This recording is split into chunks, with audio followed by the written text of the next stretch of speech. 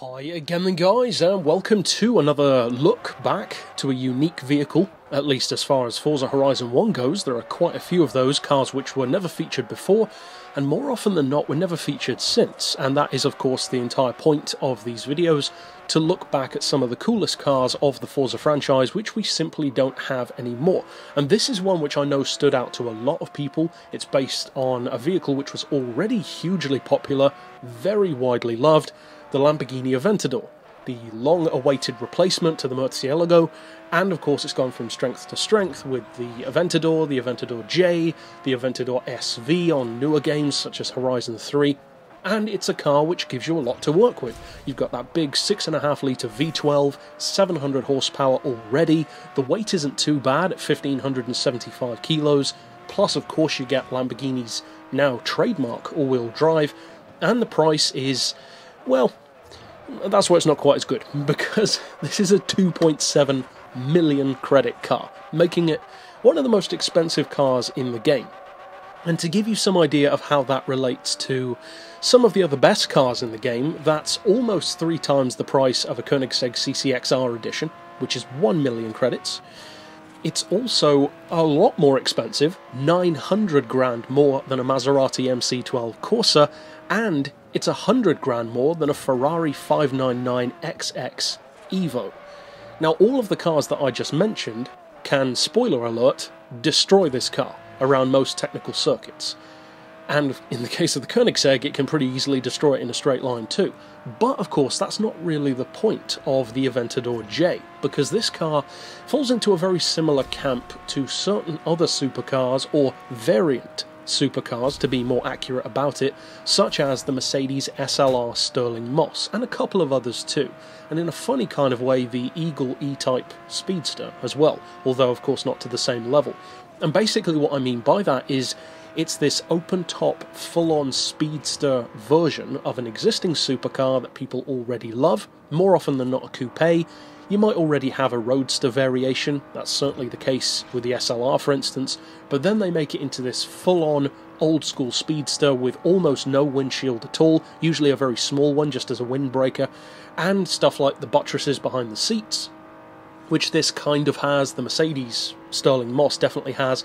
As I've said before on the channel, I'm a massive fan of buttresses behind the headrests. I think it looks fantastic. The CLK GTR Roadster has that as well, and there are far too few cars which actually do have that.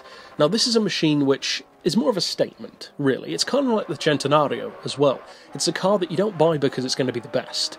You buy it to make a statement. Or a Veneno, that's another perfect example. Now, of course, you can't buy either of those cars on Horizon 1, but this is very much so the equivalent to those kind of cars on the first game. Whereas on Horizon 3, you have even more expensive options like the Centenario and the Veneno.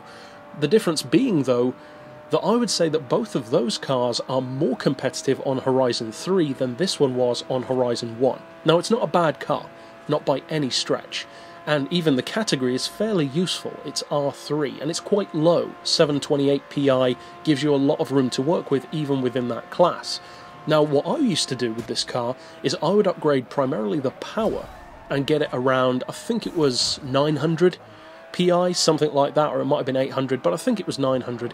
And you could get quite a lot of power out of it. And you can do this with a lot of all-wheel drive cars, and the all-wheel drive would allow you to focus almost purely on power, and the handling would kind of take care of itself.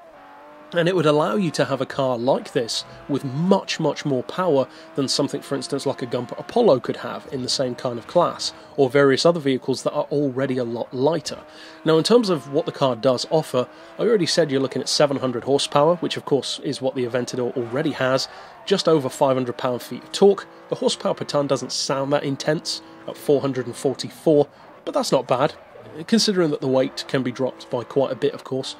And overall, I would say that this really is just an open-top Aventador.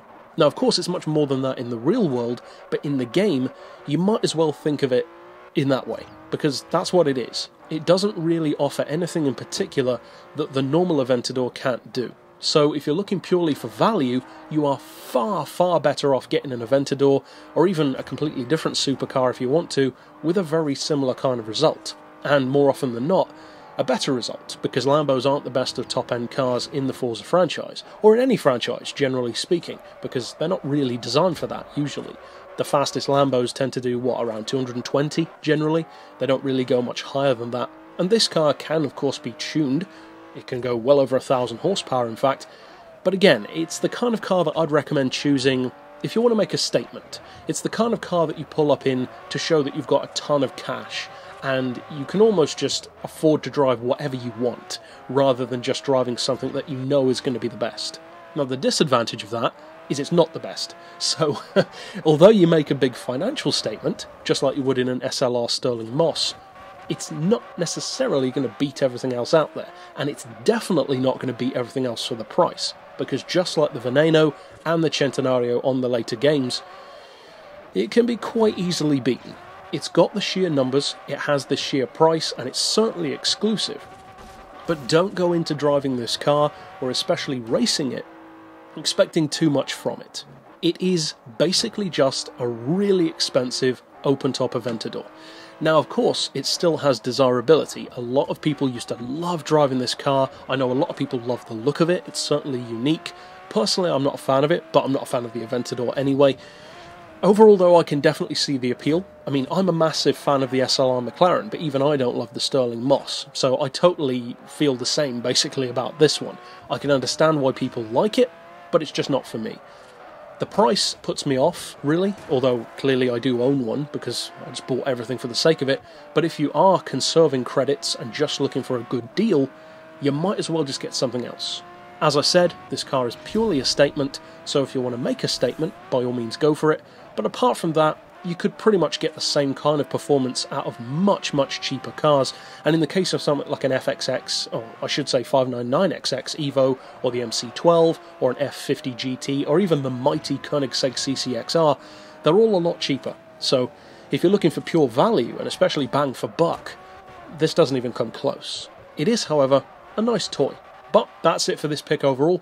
Of course, I'll see you guys next time, and for now, as always, thanks for watching.